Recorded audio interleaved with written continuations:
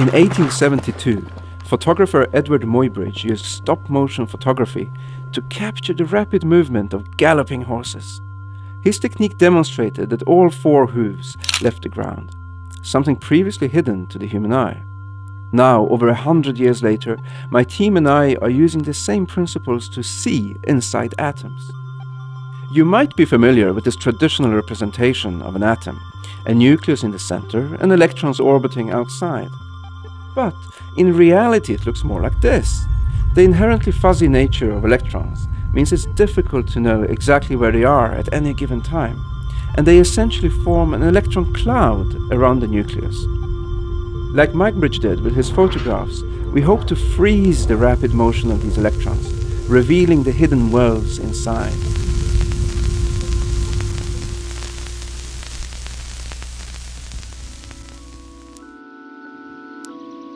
X-rays, a form of light, has a wavelength about the size of an atom, meaning they can help us see small things. Today we regularly use them in a technique called X-ray crystallography to determine how atoms are arranged in matter. It works by measuring how X-rays are scattered by atoms in a crystallized sample. It's an incredibly powerful technique and has led to many Nobel Prize-winning discoveries, including the structure of DNA. But we want to take this technique to a new, smaller scale. When we fire X-rays at an atom, they bounce off regions where there's a higher density of electrons. As this changes over time, the pattern of deflected X-rays also changes. Just as Muybridge used high-speed photography to capture fast movement, we too have to use very short flashes of X-rays.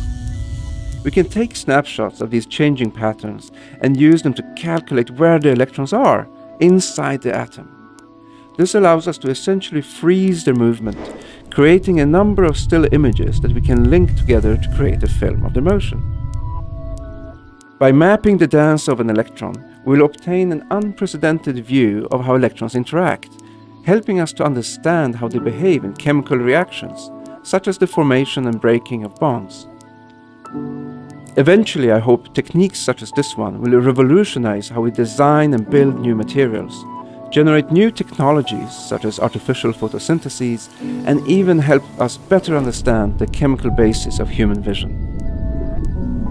At the moment, this technique is only theoretical, but we do have the technology to make it possible. And just like Muybridge did for people and animals, we hope to reveal the hidden beauty of nature, only this time on an atomic level.